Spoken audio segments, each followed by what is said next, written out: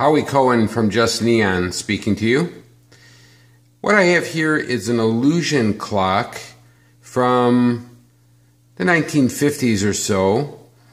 And if you've seen these before, they're actually kind of interesting. First of all, this clock was a clock that was typically, from what I know, given away to various local businesses by various radio stations. This one, of course, WNDR.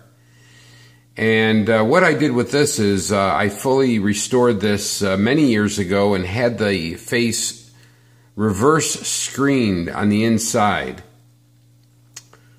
And if you've never seen one of these before, they're kind of interesting. If you look closely, I'll try to give you a good shot at this. There's a plastic disc, which is actually part of the second hand on the inside. You can see that, and that's moving. 1 revolution a minute. And the face is screened in such a way that when the disc rotates, it gives the illusion of reverse motion on the inner ring. And it's kind of interesting kind of motion, and these were fairly popular back in the 50s.